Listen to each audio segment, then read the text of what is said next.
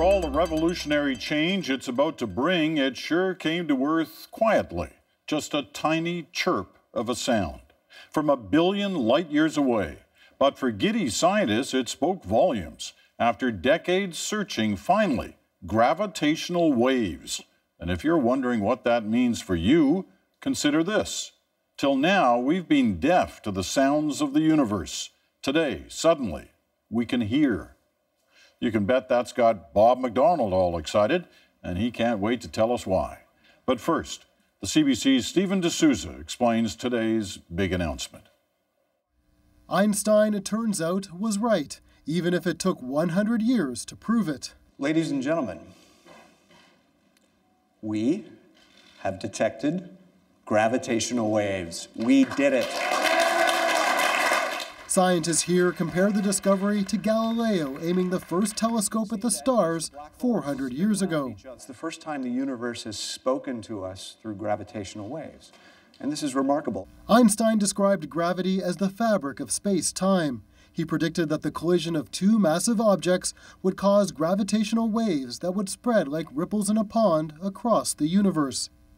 But proving they exist was incredibly difficult. Scientists around the world, including at the University of Toronto, had been searching for decades. The signal finally came when scientists least expected it. Their laser detectors had just finished a 5-year upgrade and were still in testing mode when they heard this. Whoop. That's the chirp we've been looking for. This is the signal we have measured. That sound is waves of energy sent out when two black holes collided, an event that happened 1.3 billion years ago, only now reaching Earth. There's a whole new window on the universe. We can see things we couldn't see before. At this Canadian lab, Neil Turok and his team are working to advance Einstein's theories. Till now, scientists have relied on things like radio and light waves to study the universe. Gravitational waves are much different. They're expected to reveal huge surprises about many mysteries, including black holes and even the origin of the cosmos. Literally, using gravitational waves, we can look right back to the beginning of the universe, just see what happened. Developments like these, I believe, tell us something about who we are. They tell us we have the capability to understand the universe at such a basic level. Scientists are already working on the next generation of gravitational wave detectors that will be placed tens of millions of kilometers from Earth, listening deep into space. And Peter, scientists can't wait to hear what may be discovered when they tune in. All right, Stephen, thank you. Well, when earth-shaking science news hits, you know where we turn.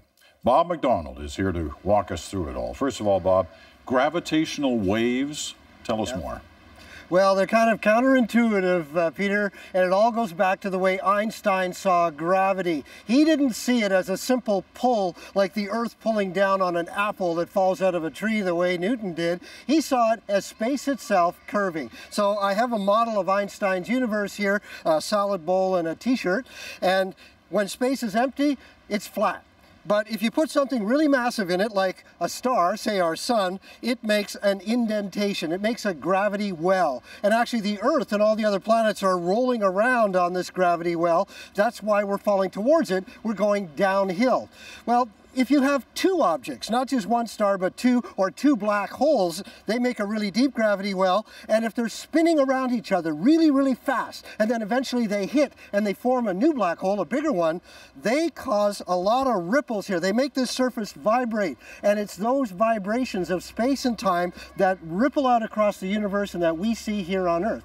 What's different about this, Peter, is that it's not like a light beam going through space. It's space itself shuddering, sort of like an earthquake. The whole medium is shuddering, and Einstein himself predicted them. He said we probably will never see them, but now that we know the reality, he was right. He'd be very happy today. Listen, it's fascinating, but why is it important? Well, I think of it as getting another set of senses.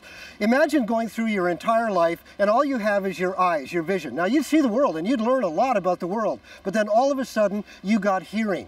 And you'd see the same world in a very different way. You'd suddenly find out about the wind in the trees, birds singing, traffic noise, everything. So you just expand your knowledge. Gravity waves, gravitational waves, and gravitational astronomy can let us look at the same universe now in a completely different way. We can see black holes doing things, which is what they announced today. We can see the Big Bang itself. So it's just another medium that lets us see the universe, and who knows what we're going to see with brand new senses that we've never had before. Not sure I've ever seen you this excited before.